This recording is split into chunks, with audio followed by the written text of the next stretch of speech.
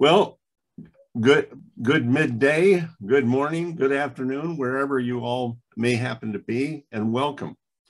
We at the U.S. Ukraine Foundation, Ukraine Network, are happy to have you here. We've got an excellent panel here to discuss the subject of the day, which is we had a NATO summit last week, and what does that mean for Ukraine? Where are we now? Our panelists, I'll go in alphabetical order. General Phil Breedlove, former Supreme Allied Commander in Europe, among a lot of other things. Ian Brzezinski, former Deputy Assistant Secretary of Defense for European and NATO Affairs. And Ambassador Sandy Vershbow, former ambassador to Russia and former Deputy Secretary General of NATO. I don't think we could have a finer panel to talk about what happened at NATO and where things are now, especially for Ukraine. I'm going to try and stay out of the way here and let the panelists talk. And with that, I will first, Phil, I'll turn to you, General, and have you start off.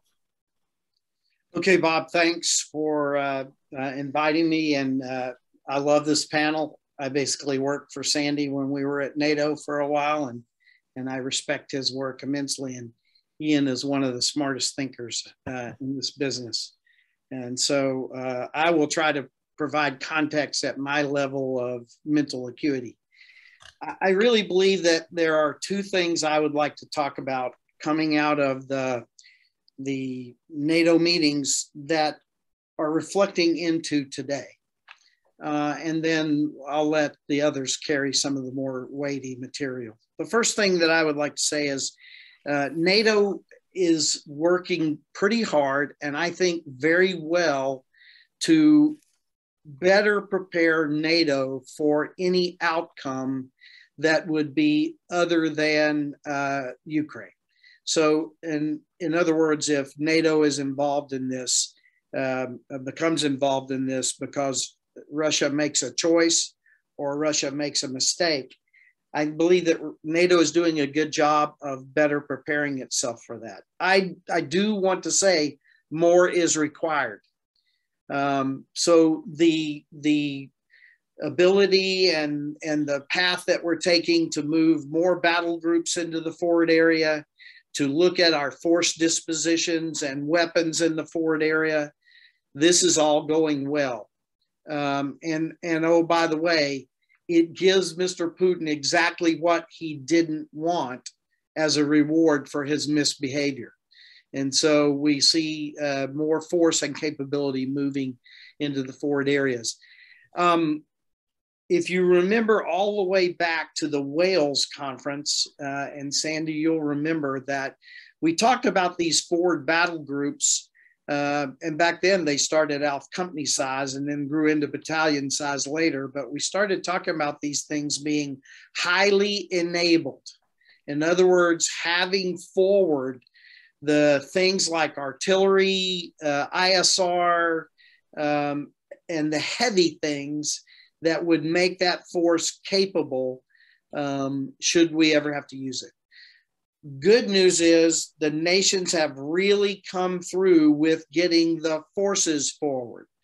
Bad news is we have not come through with the enabling part. So if I was to grade our paper and suggest follow-on action, it would be to continue looking at those tough to move, heavy enabling forces that these forces need.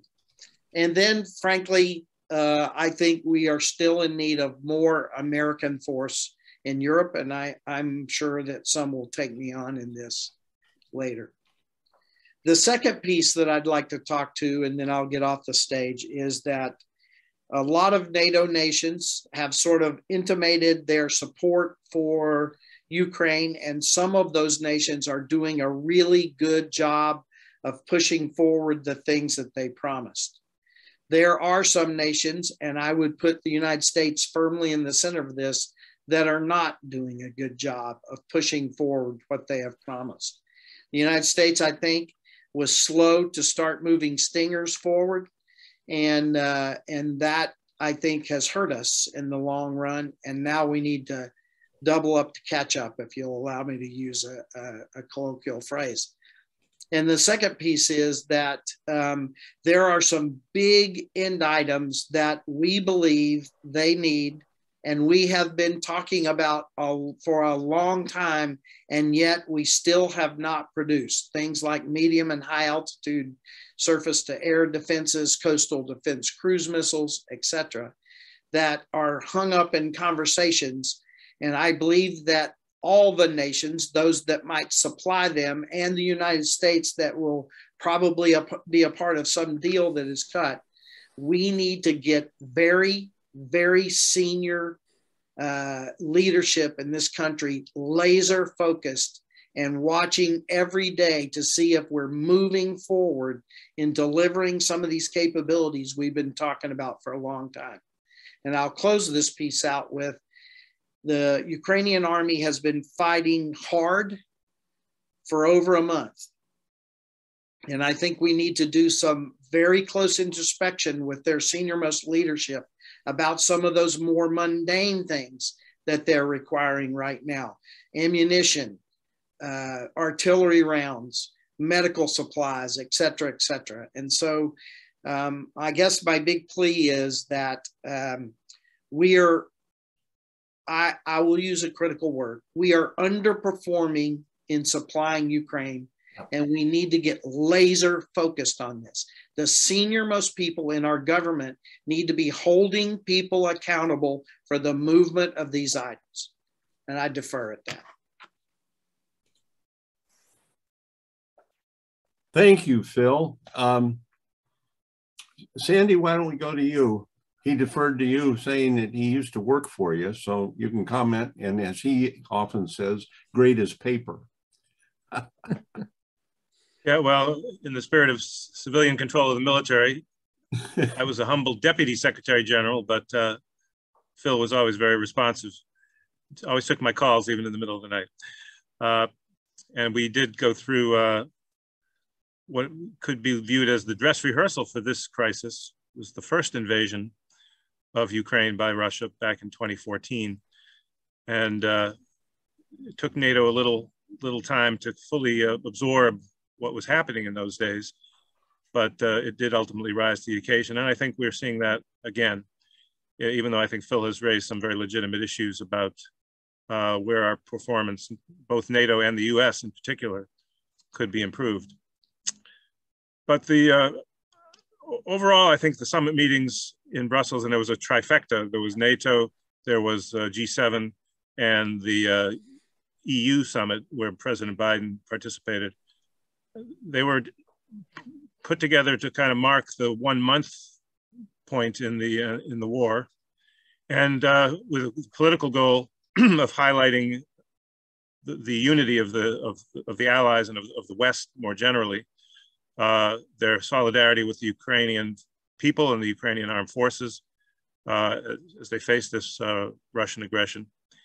And it was to reinforce the alliance, ensure, as Phil said, that there's no spillover of the conflict from Ukraine, and that NATO is prepared for every contingency, including what was a prominent theme in the discussions, at least potential use or threatened use by Russia of chemical weapons and, God forbid, nuclear weapons. So I think as a unity fest, the summits were very successful, and it wasn't just symbolism. There were a lot of decisions taken, perhaps more in the non-NATO areas, although NATO did take these very important decisions about deploying 4 new battle groups along the southeastern flank, Romania, Bulgaria, Slovakia, and Hungary, to go with the 4 battalion-sized battle groups that have been in Poland and the Baltic states since 2017. That's a very important step, although it's only the beginning, because clearly the new normal with Russia is going to be a much more persistent 24/7 threat, which could potentially overrun these battle groups as we've designed them right now. And I think that building on the very initial decisions that were taken at the summit, NATO is going to have to develop a longer term plan for a much more robust, permanent presence along the eastern flank, and probably a paradigm shift from what is essentially deterrence by tripwire, deterrence by punishment, but not necessarily with sufficient capability to hold back an invasion force, has to move to deterrence by denial. And that means very significant expansion of the forward presence with those enablers that are critically important. And that's going to mean more defense spending, more investments required by all the allies, not just the United States. On that score, I see this as an opportunity as NATO looks to its new strategic concept, which is being drafted for the summit in June, to look at a much more robust division of labor between Europe and the United States, because the US is still going to have to worry about other threats, not just the now overarching Russian threat, but the continued challenge from China, new kinds of threats to cyber networks, to social stability. This whole issue of resilience needs to be addressed more seriously by the alliance. So NATO has done some good things to kind of send a message to the Russians, don't even think of crossing the border in the current crisis, but we'll need to do a lot more to deter Russia down the road. There were good decisions also on helping the refugees, expanding humanitarian aid, and of course some additional sanctions were announced at the summit meetings. But I think in what should be the main focus of our discussion today, obviously, is Ukraine's fight to beat back the Russian aggression. Summit didn't produce any kind of major decisions. They pledged to continue to support the Ukrainian armed forces. And there were some announcements on the margins of moving on some of those long delayed systems, such as coastal defense missiles and long-range air defense, high-altitude air defense like the S-300 system. But sadly, nothing seems to have changed even a week after the summit. And this issue that Phil raised of sort of lighting a fire under the bureaucracy to get these things moving in days, not weeks. Ukraine can't afford the kind of lackadaisical approach that seems to be taken. I know people are working 24/7 over at the Pentagon, but something needs to change in terms of how these systems are handled, because there clearly is a potential inflection point. We're not necessarily there on the battlefield, but Russia clearly is at least regrouping in part, but this may just be a tactical shift to replenish and resupply their forces. We can't assume that the tide has turned to the point that Russia is actually genuinely interested in peace negotiations.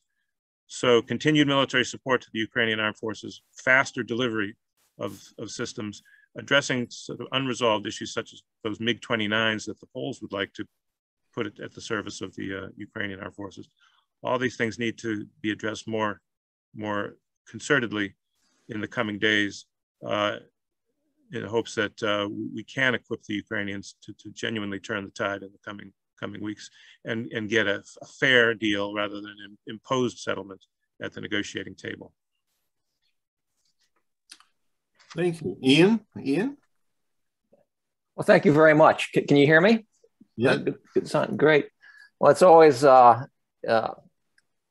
good thing to be in the presence of General Breedlove and Deputy Secretary General Vershbow, two people who've done so much for the alliance and also have been on the real forefront of thinking about what was going to happen in Ukraine and have been doing so much to support Ukraine. So it's a privilege for me to be here. I'm in alignment with much of their thinking, but maybe with slightly different nuance. When I think of those three summits, the NATO summit, the US-EU summit, and the G7 summit, it struck me as a gathering of immense opportunity, because there really is an opportunity to marshal the full spectrum of the West's diplomatic, economic, and military power. I mean, you literally had the world's best fighting leaders, the world's best fighting force convened, and $40 trillion of the world's economy, if not more, convened there. A lot of potential there. And it was a summit that was powerful in some respects in terms of demonstrating the alliances, the West's unity behind Ukraine, commitment to the current level of effort they're providing Ukraine. And I have to say, as a Republican, hats off to the Biden administration, the president himself, for forging this coalition.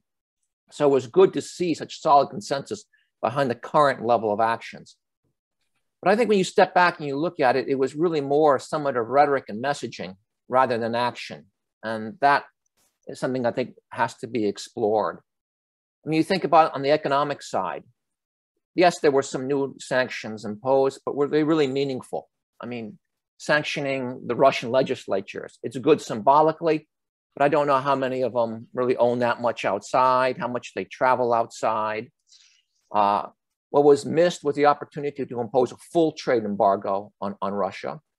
I mean, particular focus has to be given on the consumption and purchase of Russian oil and gas. I mean, think about it. In 2021, $489 billion of Russian oil and gas were bought by the West, predominantly by Western Europe. That's over $1 billion a day. Much of that continues. You can say safely that these sales, these purchases of Russian oil and gas are supplying the Russian treasury, billions of dollars each week, which is used to basically fund the invasion. That is strategically short-sighted, it's morally shameful, and it's probably communicating to Putin that this is real weakness. The West doesn't have the stomach for the economic side of a real confrontation with Russia. And that just energizes him to continue to move forward. Clearly, the military assistance that was highlighted at that summit has been helpful. It's maybe even given the Ukrainians a little decisive edge in some of the particular engagements they've had on the battlefield. But as Phil was pointing out, there needs to be more weapons, there has to be more ammunition, more supplies at much higher rates. And as both of my colleagues pointed out, there are some systems there we just haven't moved on, and it's beyond me why. And I just highlight anti-ship missiles. As the Russians have been preparing to attack Odessa, they should be in place. As the Russian ships are launching cruise missiles into Ukraine, those missiles shouldn't just be there, they should be being exercised. It's a real urgent requirement. The second kind of point I'd like to make is that I'm a little bit worried that, not among my colleagues certainly, but among Washington, some capitals, we're getting a little bit Pollyannish about the situation on the ground in Ukraine. The Ukrainians have demonstrated inspirational courage and inspirational leadership from the president. They've been showing real tenacity on the battlefield. They've been exercising and using the equipment the West has provided with real finesse and brutal effect. And so people are beginning to almost think as if this is a war that's almost on the verge of being won. And I think it's a little bit premature to say that. I think Putin is in for this for the long run. Unless the pressure on him is intensified, he's going to continue to drive on and grind on. He'll throw more and more untrained reservists simply just to wear down the Ukrainians. I mean, think about the Ukrainians. A quarter of their population are already refugees. He will continue to drive on. And in a situation like that, I'm not sure time is on Ukraine's side or on our side. And this is where I'll make my third point. And here I'm a little bit more forward-leaning than most. But I actually think that, not only is it, our allies have been deeply engaged in supporting Ukraine with equipment and imposing these sanctions, but it's disappointing to me that NATO as an institution isn't involved in supporting Ukraine. It's our allies, not NATO. NATO doesn't provide assistance. It's not militarily engaged. And I'm among those who believe that there is an opportunity and perhaps an urgent priority to create a humanitarian no-conflict zone in Ukraine, leveraging the opportunity created by the uncontested areas that's predominantly Western Ukraine, where there aren't Russian forces. And that's an opportunity for the West and some guys to go in, lock down that space, maybe using the NATO response force, the core for a multinational task force that would go in. It wouldn't involve attacking Russian forces because it's uncontested. You could even leave a zone around that secured area, between secured area and where Russian forces are. You'd create a safe haven for the displaced persons, the wounded in Ukraine. They'd rather be, and they're better treated and helped in Ukraine than abroad. You would de facto ensure the territorial perpetuity of the Ukrainian state, which I don't think we're in a position today to take for granted. but creating that space wouldn't be all of Ukraine, but it'd be something of Ukraine that you could be sure they could survive in the long run. This would allow Ukrainian forces to concentrate more effectively against where the Russians are today. They wouldn't have to worry about Russian units in Moldova or coming in from Belarus, because that safe haven would be protected by the alliance or some international force. And then above all, it would demonstrate the resolve and that Putin needs to hear in the only language that he understands, which is action. And so that's something that I'm trying to advocate. It's a little bit more forward-leaning than the no-fly zone. I think it actually has more effect in the no-fly zone. And it's going to be one of the steps if you want to lock in a situation where we can be more confident about the perpetuation of the Ukrainian state in the long run, because we're on track for a long haul in this. We can't take anything for granted. Well, Ian, I'm not the expert, but I do think there's a long haul here, both militarily and humanitarian. I mean, even if the war ended on short terms, the humanitarian crisis is going to go on for years. Phil, you had your hand up, and you're one of the experts. He is an expert. Actually, I wanted to.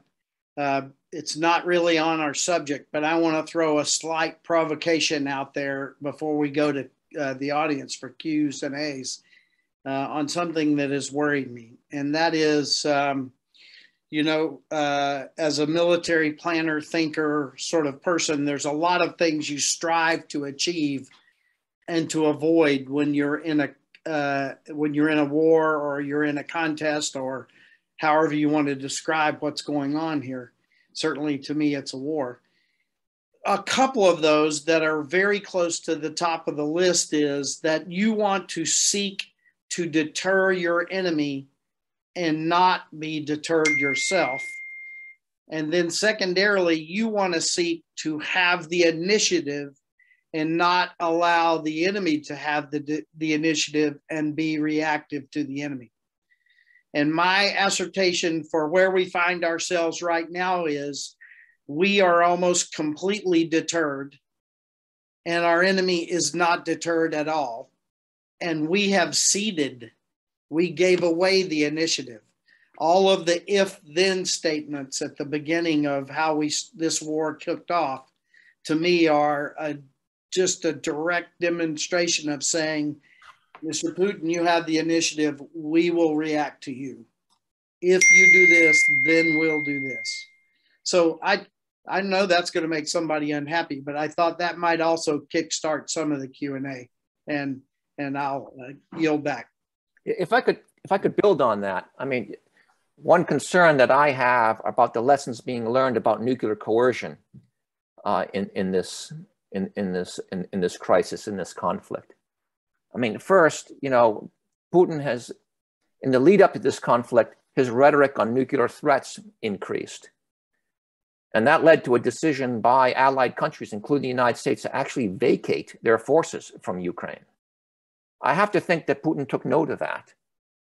And then after the war began, the mantra of no boots on the ground, justified on the grounds we have to avoid World War III, was another response to that nuclear coercion.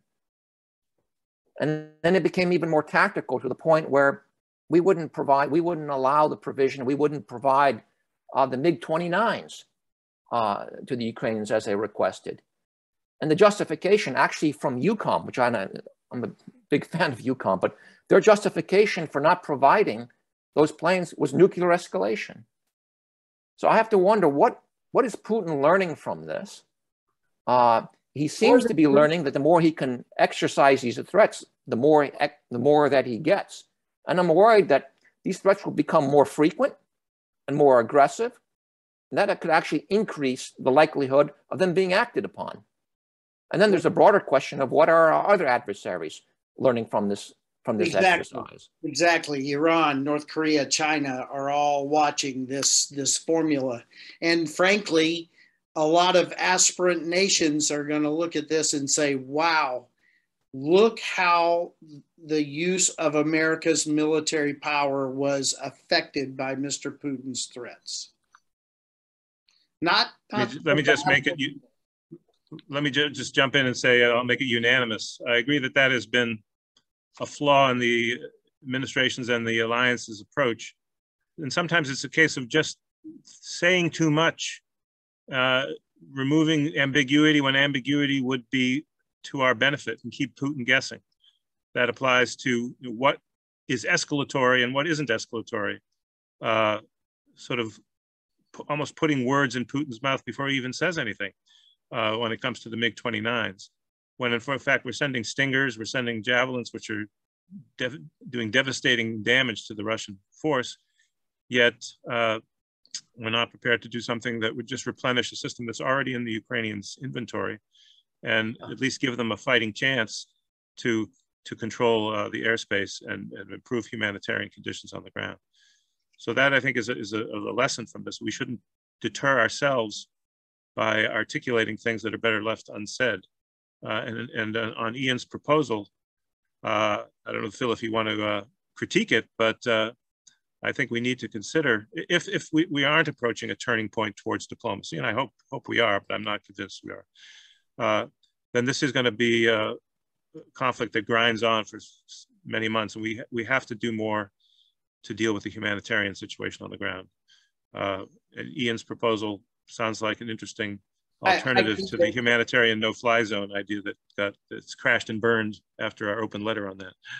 Yes, and so right after that, as you know, I think I shared with you as well that there were several really well-respected individuals who would rather me champion their thoughts, but they said, we want to create humanitarian corridors, but we want to even more create a humanitarian airlift a la Berlin into Ukraine, not stopping in Poland and then having to fight its way across because we're having issues. So humanitarian corridors, a humanitarian airlift, all under the moniker of a humanitarian no-fly. That was the last construct that I wrote an op-ed about. And as you're, Sandy, you're right, pretty much the Washington area has dismissed any of those possibilities. But I think Ian is onto something. They're all sort of forms of the same thing. We've got to figure out how to get humanitarian relief into places like Mariupol, because they're having a hard time getting out. We need to get in there. So I would support Ian's thoughts. Well, see, Ian, taken care of. I mean, a comment on that, because I've been part of this trying to get, no-fly zone, humanitarian no-fly zone, humanitarian corridor. I'll just make this and see what comments you have. My impression is they haven't been turned down. The door's been slammed shut on any of those ideas. I don't even, I haven't seen Washington try and figure out some modified version of it. It's just been no. That's why I said, Bob, that we are almost completely deterred. We are doing some things and we're working pretty hard at it. The resupply, trying to make a sort of a proxy effort out of this, although we're not doing that very well, at least we are doing it. But when it comes to any other option other than sanctions and giving them the tools they need, there is no new thinking in DC. A pretty senior senator who I actually respect on most of his views literally said yesterday, people aren't thinking very smart. They need to think smarter. And that was not in support of us. That was criticizing the fact that we would actually think about putting our airplanes over Ukraine. And I think this is just an indication of how Mr. Putin has literally deterred us down to the political level. It is just this. I think the war colleges and the great IR institutions of the academia need to be thinking about this for the next few years, because I do not believe that we can go through the next 20 to 40 years of history deterred in the manner that we are deterred right now. Phil's put it pretty well. I mean, we've literally caught ourselves through our own actions and our own decisions into an escalation trap. And it's not helpful for the situation in Ukraine. It is actually encouraging Putin to drive forward, despite the pain that we've imposed upon his forces, the Ukrainians imposed upon his forces and his economy. And it's setting dangerous lessons for our other adversaries. And my fear is that, you know, if we assume this is going to be a long slog and just sustain ourselves of support, or sustain our levels of support to Ukraine as it is now, we are increasing the risk of disaster, because war is unpredictable. I'm looking at particularly Phil Breedlove here, who knows this firsthand. It is unpredictable and often uncontrollable. And we just cannot just assume that the great leadership the Ukrainians have, their ferocity will be able to sustain this over the long haul. Time is on Russia's side unless we change our course. And it has to be a more assertive course. And there are options out there that can help us achieve what we want, what the Ukrainians need, without creating dangerous risks of conflict escalation.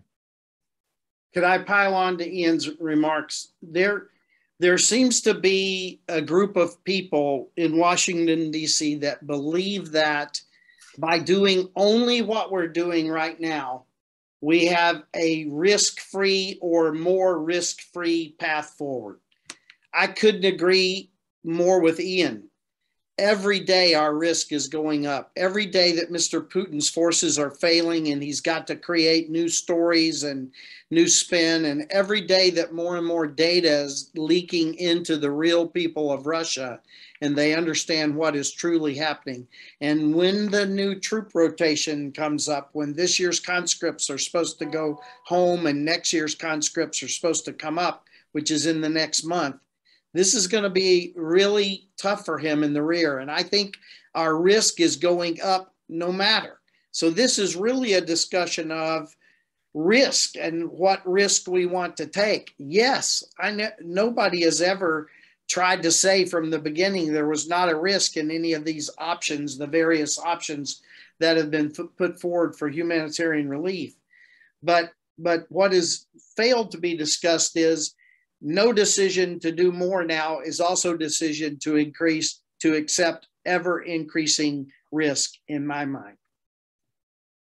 Sandy, you look like you wanted to say something. Yeah, I agree that we need to have this discussion about sort of the medium term. How can we, with a different risk tolerance, have a much more decisive effect? But I think we also need to make the current paradigm work over the next couple of weeks. I mean, every day counts, and the Russians still are in disarray. This decision to, and we will see if they've carried it out, but to pull back at least a little bit from Kiev and Chernihiv, which they haven't delivered, but it does reflect clearly pressure from within the military on the political leadership to reduce their ambitions. This is the time when the Ukrainians need to push even harder, try to dislodge the Russians from some of the gains they've made in the south, so that when we get to a negotiation, which we may or may not, but I think this is heading towards a real negotiation, the Ukrainians will be in a much stronger position to demand a Russian full withdrawal to positions on February 23rd and not keep some of their ill-gotten gains in the south and along the Azov Sea coast, and more fundamentally, a solution that preserves Ukraine as a genuinely sovereign state with inviolable borders and the right to defend itself, all the things that Russia wants to take away. So the next few weeks are going to be decisive, and that's why we have to address those supply chain delays and bureaucratic delays, and at least try to spring a few of the systems that are still controversial in the administration, urge them not to be quite so self-deterred as we were discussing before. Well, you know, in what you're saying, it seems to me that part of what the Russians are doing, backing up, resupplying, you know, are they backing up or are they regrouping? But they need to fix their own supply lines and so forth. And it's a perfect time for Ukraine to advance Does Ukraine have what it needs to advance? These supply lines we're talking about, can they take advantage of this opening? Because, you know, I keep hearing that ammunition is low. You know, they're using Stingers, they're using Javelins, they're running out of them. Are we keeping them up to date with what they need to do their job? I mean, I'm afraid if things are going their way because they are better at fighting, but they're going to run out of what they need to fight. Yeah, I worry that way too. Phil? You know, I would add that, you know, the time to move on something like a no conflict humanitarian zone with international forces is now, when the Russians are back on their heels, and not when their forces are refreshed. And for those who are worried about conflict escalation and, you know, the possible use of possible use by Russia of chemical weapons and such, I would argue that Russia is more deterred from using such systems if there's an international presence in Ukraine than against a Ukraine that's largely on its own.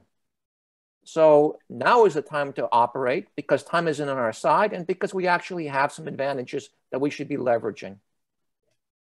Well, before we get to a couple of questions, this goes to what we're all saying. It seems to me, obviously, we deterred ourselves, as you've well described, but and maybe there was a reason for that, whether it was wise to make it public or not. But it seems to me that once you see the world is watching this, this is not being reported from Vietnam by reporters. This is people, this is the people of Ukraine are being talked to on national television about what's happening. The world is watching this war firsthand. They are seeing atrocities. And once you see atrocities, can't governments say, wait a minute, you know, things have changed. We need to do something different. I just throw that out there. If somebody wants to comment, and then I'll look at some of these questions here. But we have one, it's been here in several different forms. Is there a way that an individual entrepreneur can somehow get himself involved militarily with NATO? I'll throw that out if anybody can answer it. I don't think so. Ambassador Vershbow may know more about that. I would say, though, there are any number of ways to include your organization, Bob, for entrepreneurs to get involved with getting supply and aid to Ukraine. And so I'm not sure if that's what he's asking, but there's a lot of ways to help get aid to Ukraine. But I was never approached as the sacker by an entrepreneur that had a way of helping me in my military business. Sandy? Well, since you said what you said, the U.S. Ukraine Foundation is one of any, I mean, there are a lot of organizations doing things to try and get humanitarian aid and other aid to Ukraine.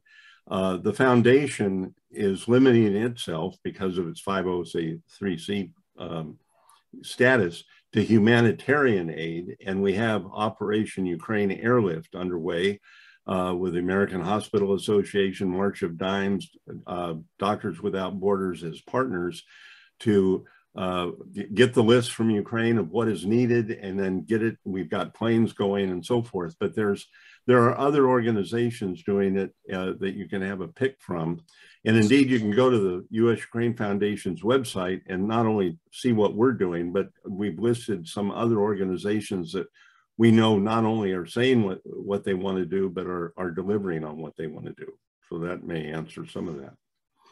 You know, if I could add in on that, now when I think of entrepreneur, and I think of two things. An entrepreneur can be helpful to NATO if he or his organization is developing technologies that can help the warfighter. And NATO has actually programs that's reaching out to the private sector to tap into those technologies. If an entrepreneur is thinking about what he can do or she can do to help Ukrainians, I think Bob and Phil put it right on the mark. Use those networks and those connections to raise funds. Humanitarian assistance costs money, and there's not enough of it. There's a need for food, that costs money. There's a need for medical equipment, that costs money. There's a need for housing, that costs money. If you can use your networks to raise funds of that and direct them into organizations like the U.S. Ukraine Foundation or AmeriCare's Spirit of America. That's something to do. The same thing applies for non-lethal military equipment that's in great demand by the Ukrainians. And there are organizations that are seeking resources to buy, and that will enable them to buy and transport that equipment. Spirit of America is doing a great thing, raising here in the United States, funding, and then using that to buy helmets, medical equipment, body armor, and such that they're getting to the Ukrainian Defense Forces. Absolutely, I do. And I think I said this when I made the comment about what the foundation is doing. We're women. As a 501c3, we can't do anything about military aid. So what we're doing is medical and other humanitarian aid exclusively. But there are groups that are working on getting additional military supplies. One question here is something that I think among us, we've said on emails and in personal conversation. We're talking about the US government and others giving the Ukraine a chance to defend itself, but it's not about winning. Putin has to be stopped, and he's not going to be stopped until he is stopped. How does that factor into what we're trying to get our government, NATO, and individual nations to do?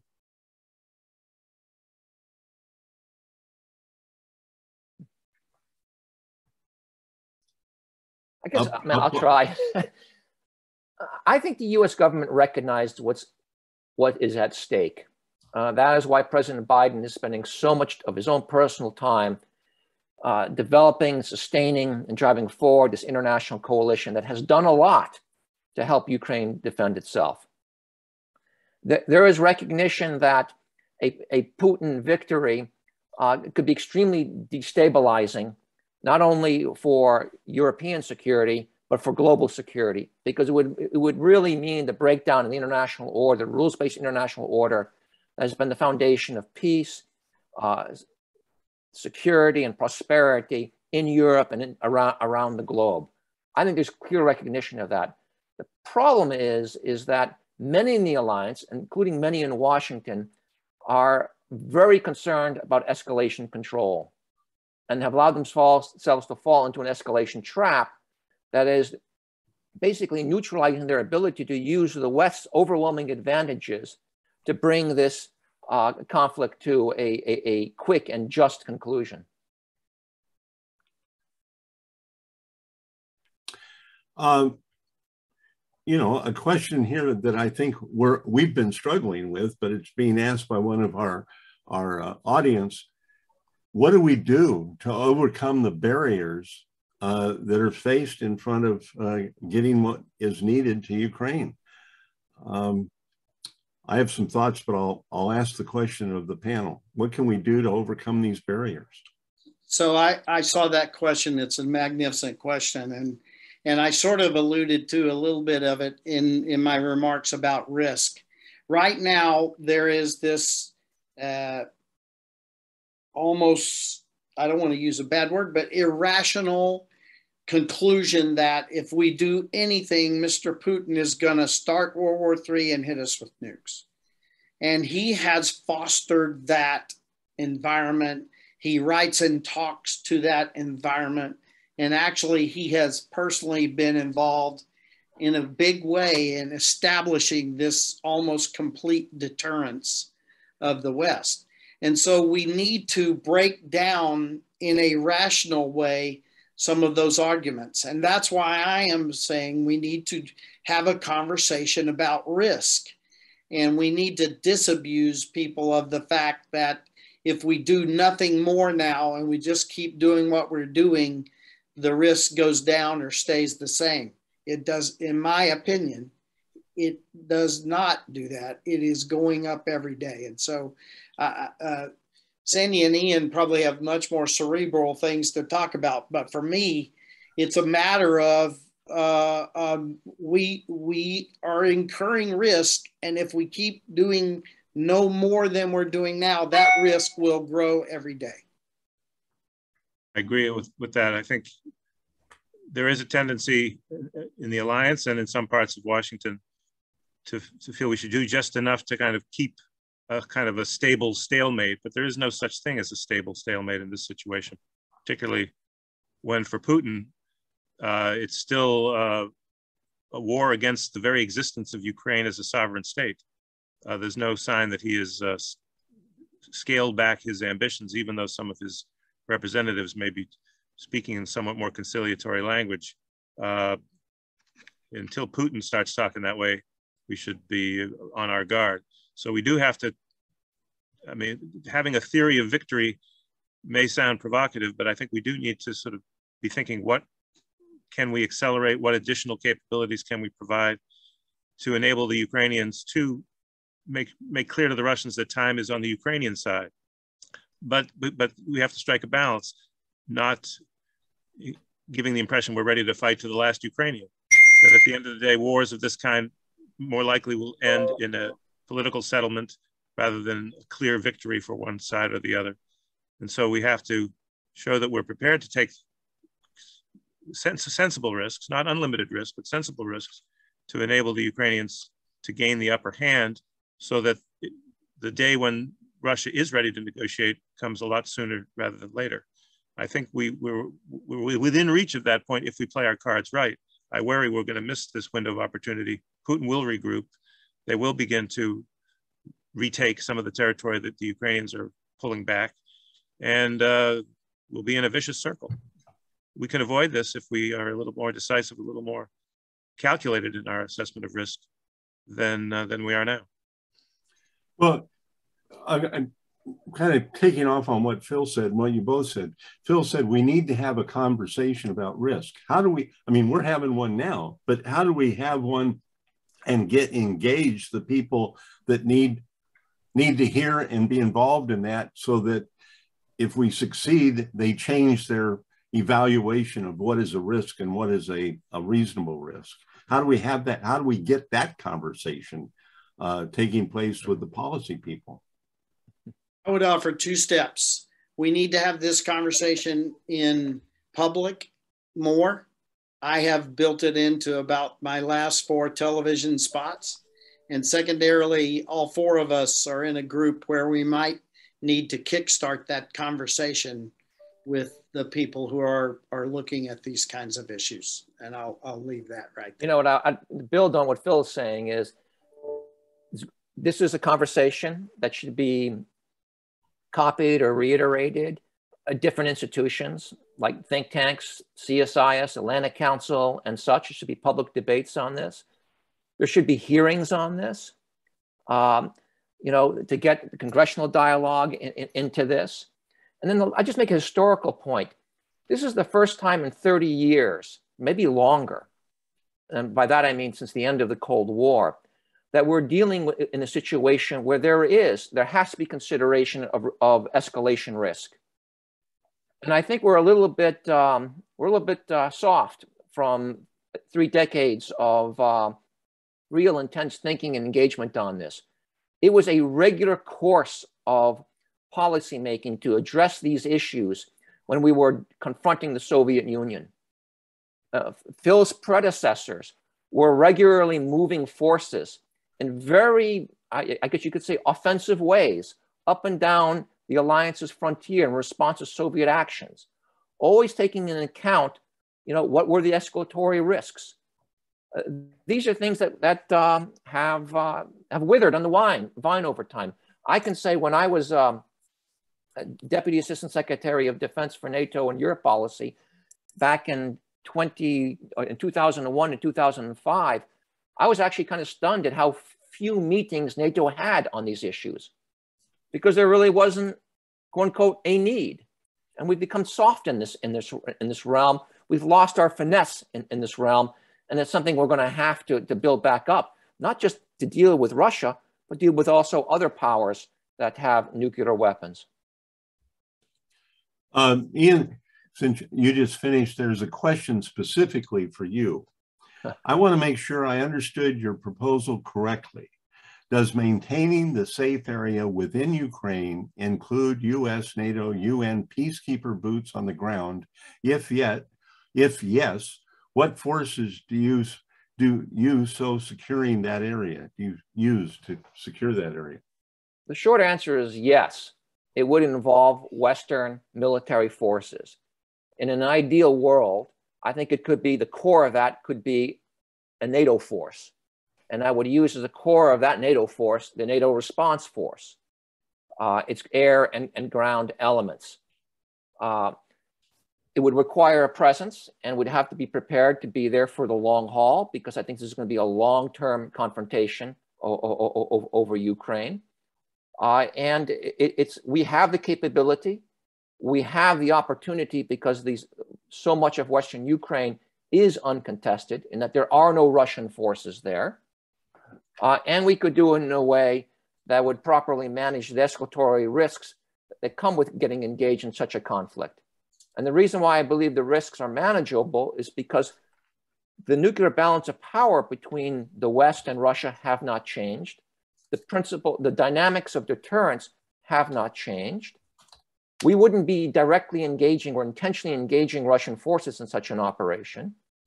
Putin would be in the position where he'd have to decide whether or not he wanted to counter those forces through aggression.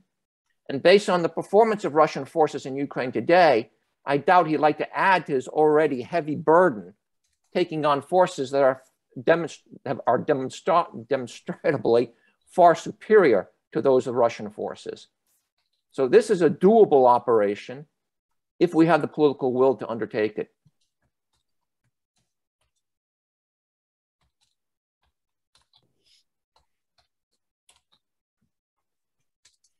Sorry, I'm answering one question online.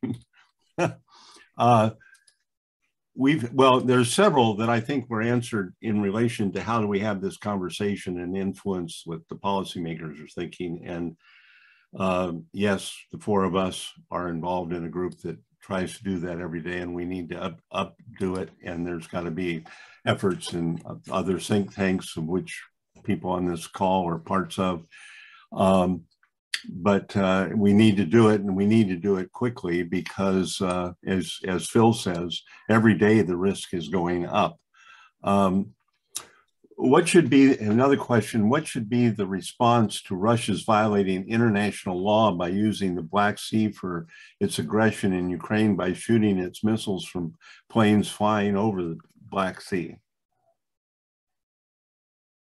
So I haven't brought this up because what I don't want to do is get into direct criticism of decisions that have been made, because I know when I was a SACUR, I didn't appreciate old SACURs doing that. But let's just remind ourselves that we, the United States, bought and stationed 4 Aegis destroyers and stationed them forward in Spain, specifically for the East Med and the Black Sea. And we don't see those engaged. I think that in an abundance of caution, which relates to the conversation we just had about being deterred, in an abundance of caution, we have actually moved U.S. forces away from this in the air and on the sea. Now, we have a different model on the ground. We're forward on the ground because that's where we need to be. But on air and sea forces, I think there have been some specific decisions to avoid at all costs. And I'll just stop there. We've got some other comments and questions. And one I think we've addressed, but I'll do it a little bit differently using that question. I want to thank you for your thoughtful discussion. I'm concerned about how long Ukraine can maintain its spirit and ability to fight on without more and faster support from the world. I have yet to hear a real answer about why they're not establishing a no-fly zone. Focusing on Putin's losses on the ground just deflects from the fact that he will resort to more and more to long-distance air attacks. I mean, I think the answer, or at least part of the answer, is that we all think, and when I have more of a discussion on risk, that we need to up what we're doing. We need to be sure that there is no question in the people of Ukraine and the Ukrainian armed forces mind that they're going to get what they need as fast as we can get it there. And I don't think any of us are satisfied that's the case right now. We need to push that.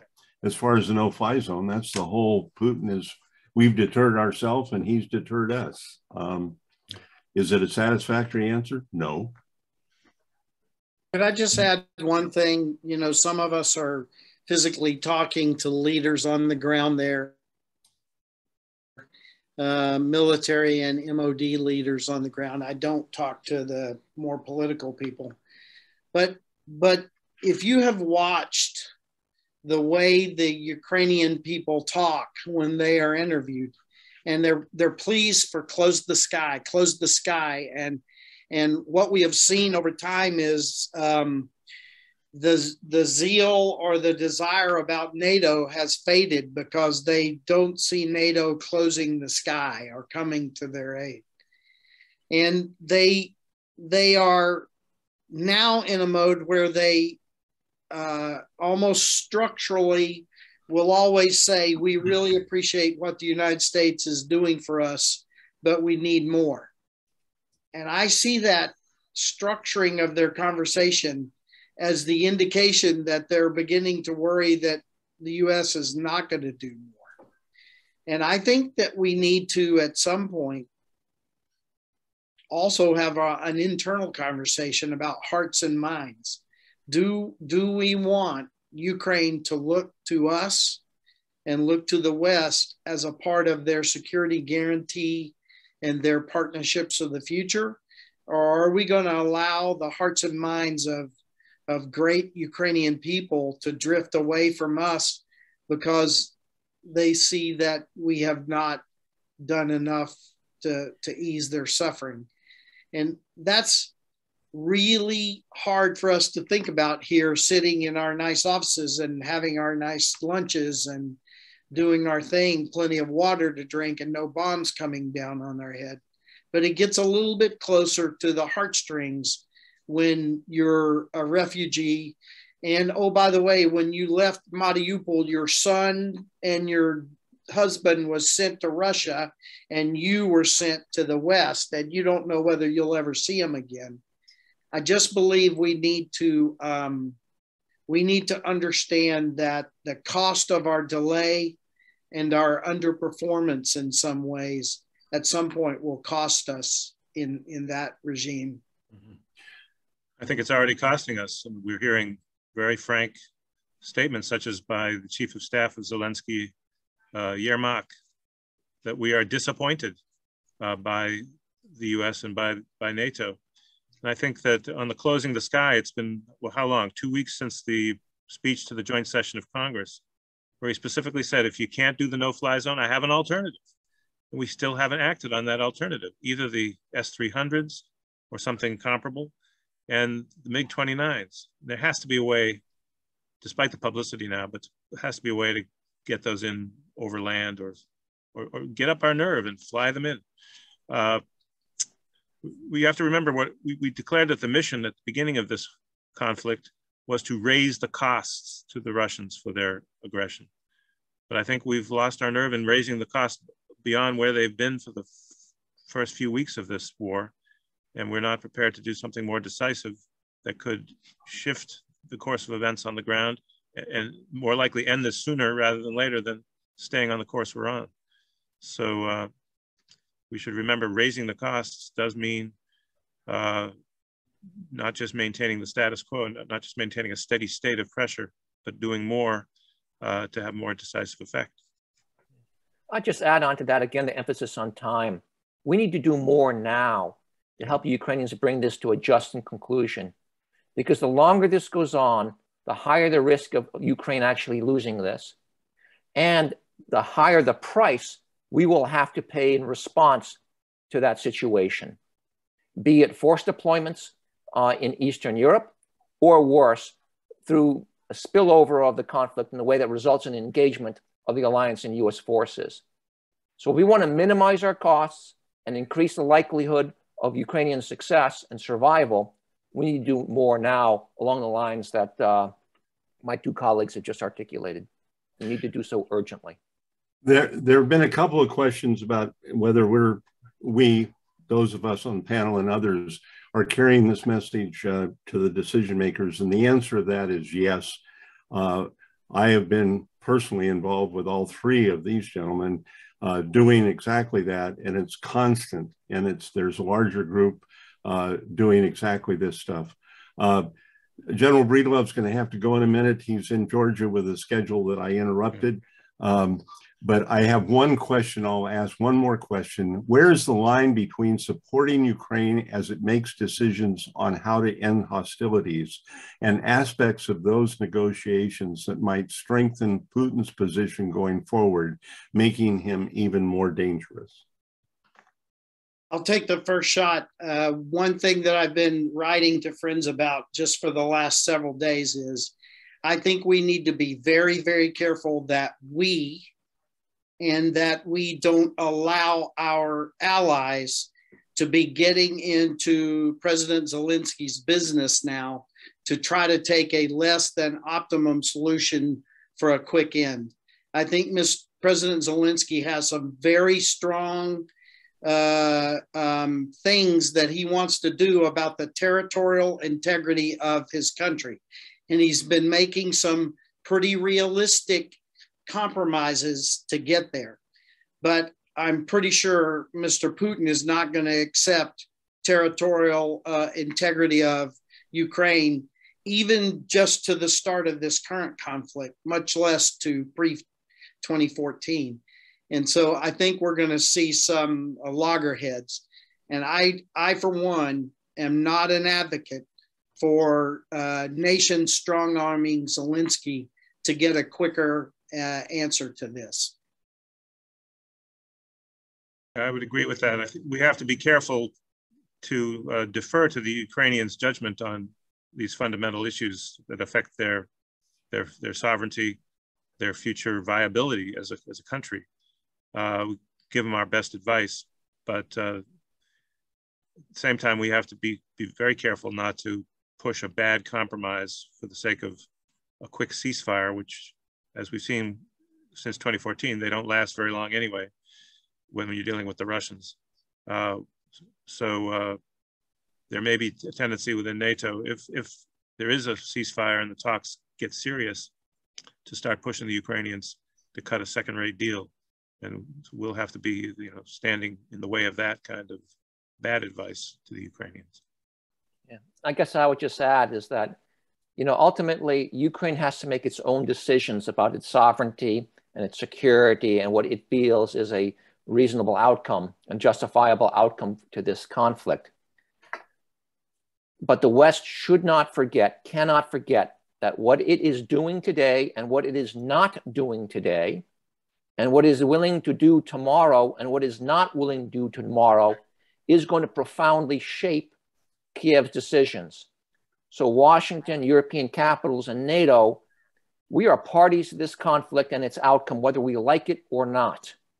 And on the case of NATO membership, I am really troubled with the flirtation that Ukraine has with neutrality and abandoning its NATO aspirations. Because in my view, if Ukraine abandons those aspirations, it's going to be due less to Russian aggression and pressure than the fact that NATO has kept a closed door to Ukraine. And that to me is really troubling. Phil, I know you have to go. And we'll thank you for being here. We'll go a couple more minutes here, but thank you very much, Phil. We'll be in touch shortly. We're not going to be able to cover all the questions. There's a lot of very good ones, and they're still coming in. I want to make a comment, and people can respond to that. One of the things that I think led not only Putin, but certainly the United States to misjudging Ukraine was we've been free for so long. The people of Ukraine, they have lived under, or they're first generation of families that lived under Soviet Kremlin rule. They had to go to church in the forests. They had shortages on everything. They had repression. They whispered in even family meetings. There was the Gulag, all of that. They are fighting for their freedom because they know what it's like not to have freedom. We've lost sight of that in many ways because we've been free for so long. What we're seeing are people that are fighting. When they became free and independent in 1991, it was bloodless. Everybody predicted it was going to be bloody, but 92% of the people voted for independence and it was peaceful. Putin is making them fight their war of independence now. We had other countries helping us when we fought our war of independence. They made, in many cases, were active measures involved. We need to do more.